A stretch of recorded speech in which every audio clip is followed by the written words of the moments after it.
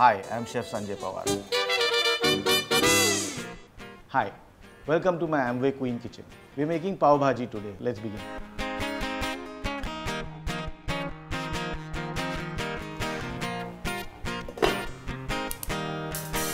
We're going to heat the wok on medium heat. I'm going to add some water to this, about 2 tablespoons. Add some onions.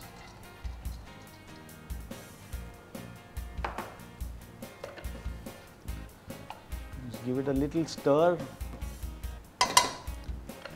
and close the lid. We're going to cook the onions in 2 tablespoons of water in its own moisture. Our onions should be done.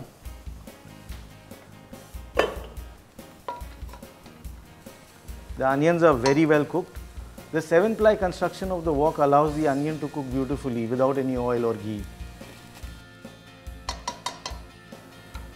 We're going to add some tomatoes to this. Ginger garlic paste. I always add my ginger after I have added the tomatoes. The acidity in the tomato does not allow the ginger to stick. I'll give this a stir. I'm going to lid this. The onions and tomatoes will cook in their own moisture. I'm going to start adding some capsicum.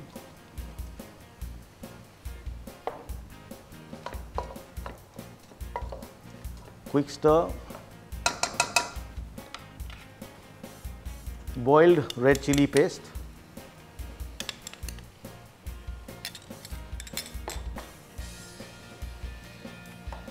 Even cooking without oil, nothing gets stuck in this. The quality of steel is so nice. It's almost like a non-stick.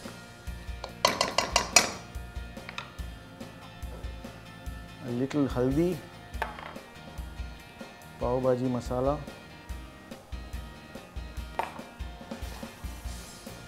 mast.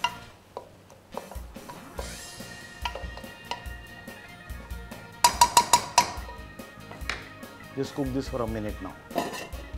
We wait for a minute. Wonderful. The masala is also cooked. Adding the cauliflower, some peas, boiled potatoes,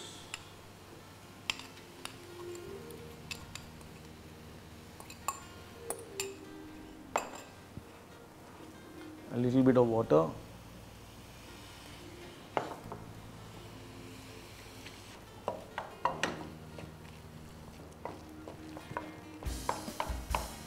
I'm going to add a little water to this,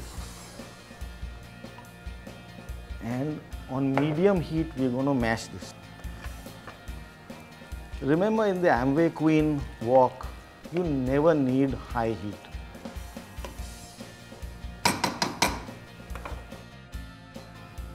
Lid it. Food cooks in its own natural oil and juices and helps to keep the food nutrients intact. This is done. Salt, thoda sa mix. Let's plate.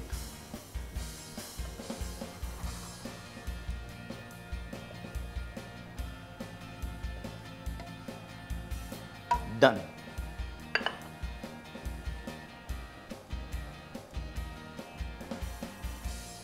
This is exactly like my grandmother's Pav Bhaji, and that also without butter. Thanks, Amway Queen WOK.